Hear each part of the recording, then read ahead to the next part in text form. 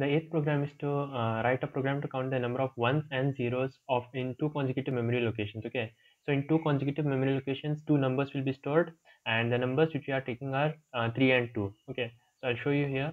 These are the numbers which we are taking, 3 and 2. In binary, it is 1 1 and it is 1 0. So total number of ones are 3 here, means total 1 2 3, and total number of zeros are 64 minus 3, which is 61.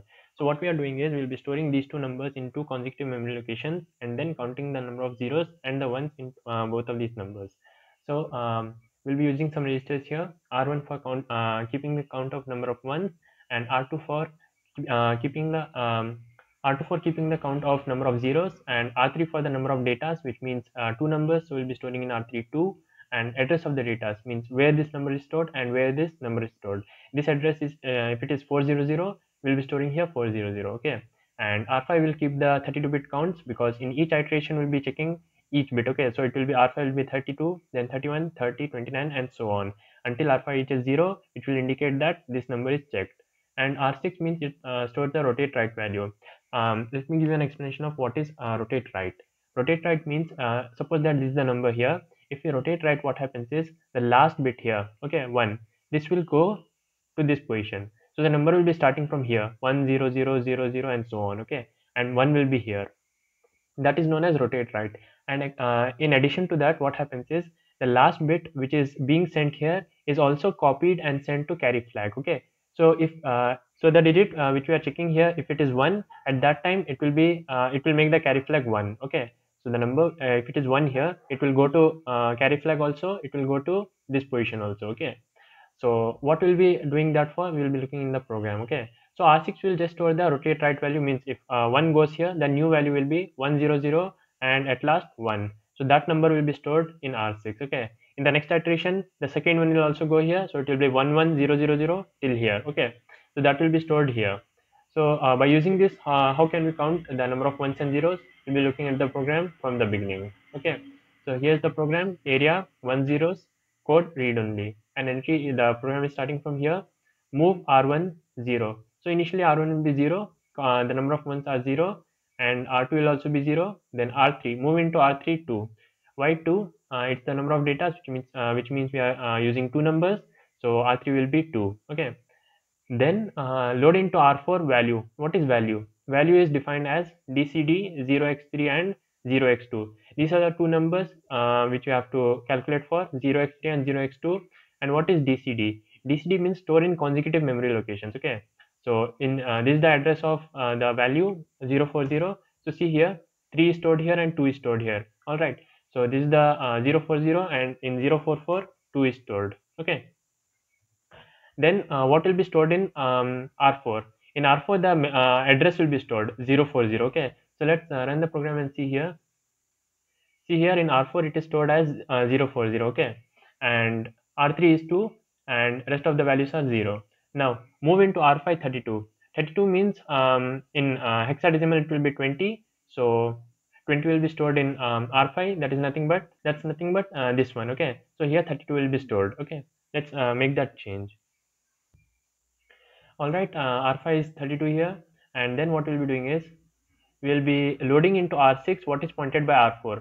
R4 is pointing to 3. Okay, see here, R4 is 40, so that's pointing to 3. So in R6,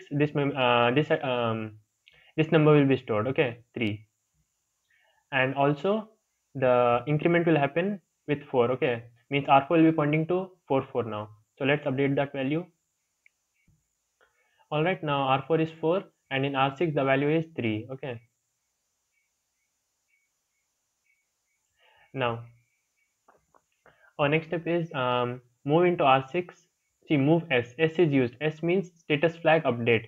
In our case, the status flag which is getting updated is carry flag. Okay, so this flag will be updated.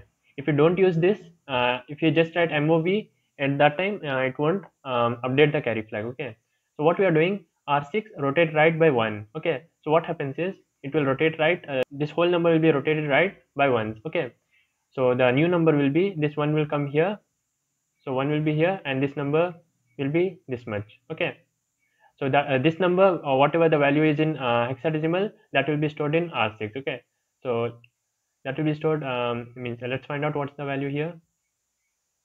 So this is the number 800001. So it's a very big number because it's starting from 1 here. But what we are concerned about is the 1 will be transferred to carry flag, and then it will be and then based on this we'll make a decision if we have to branch on high or not. Okay, see here, if carry flag is 1, at last bit was 1 in this case, so that was transferred to here also and here also. If it's transferred to here, that means carry flag is high. What happens when carry flag is high? We are using BHI. BHI means branch on high. If carry flag is high, then branch. Branch on where? Branch on ones. What does ones do? It will add R1 with 1. So R1's value will be incremented.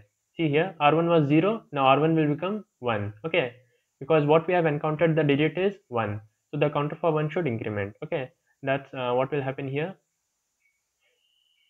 See here, it branched to this one, this line of code. This line of code incremented 1. Okay, then we'll move on to the next line. Subtract r5 with 1. So r5 will be decremented by 1. So r5 is now, 31. Okay, because one bit is already checked. Then we'll branch if not equal. If r5 is not equal to 0, we'll move to loop 0. Loop 0 will start from here. Move as r6, rotate right by 1. So again the number which is ending with 001 will be rotated right. So 1 will go here as well as in the carry flag. So carry flag will become high and branch on high. So it will branch on high, and then r1 will be incremented by 1. So r1's value will be 2. Okay, so r1 will be 2 now. Then subtract r5 from 1. So r5 will become 30. Okay, this will become 30. And then the new number is ending with 00. Okay, then this will be checked. Then we'll rotate the number. So 0 will be going to here. So the number which is starting from here is 011, and then carry flag also it will become 0. Okay, because the last digit was 0. Okay, then carry flag is 0. That means branch on high. Now carry flag is not high. So what it will do? It will not branch. If it does not branch, then what will happen? See here, it will add R2 with 1. What is R2? R2 is the counter for zeros. Since the digit encountered is 0, R2's increment should happen. So R2 will become 1. Alright. So then what we'll do? We'll branch to loop 1. Loop 1 is nothing but this code. Okay. Subtract R5. So the thing that's happening here is it will skip this part of code. Okay. Then R5 will become R5 minus 1, which is 29 now. So 29 bits are remaining to be checked, and this is what happens here. If it will be moved, see the steps happening here is move r6, means r6 will be rotated right by 1. So the last digit will be gone to carry flag. It will be either high or low. Based on that, if it is high, it will branch to 1s, it will increment this. Okay, and if it is not high, it will increment r2. Okay, and it will finally branch to loop 1, which is subtract r5. So till r5 becomes 0, it will be done, and after r5 becomes 0, this will be executed. Subtract r3 from 1. Okay, so r3, what does r3 have? R3 has the number of datas. When r5 becomes 0, means this is over, this number is over. After that r3 will become 1, and the same thing will happen for next loop. Branch if not equal. If r3 is not equal to 0, means the number is still remaining to be checked. So branch to loop 2. Branch to loop 2. Loop 2 will initialize r5 as 32, and then the same thing will happen again. Okay, so this is all what you have to show in this program. Okay.